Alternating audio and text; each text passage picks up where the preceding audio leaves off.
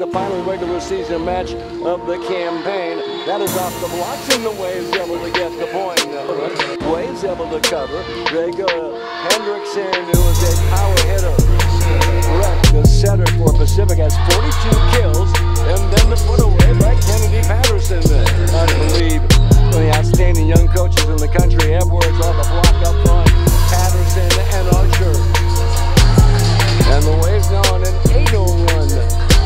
Pepperdine, Trinity Stanger with a slam, and Grace Chillingworth.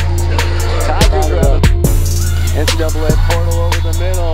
Ella Piscor on the stand for the Tigers. 17-14 Pacific. Hendrickson with a kill. Cross court, Swain is there. And a block up front, Patterson, touch. Hendrickson one more time. Kept alive by Pacific, knocked down up front. This scores in. Sent back by Edwards, Waves again. Hendrickson slams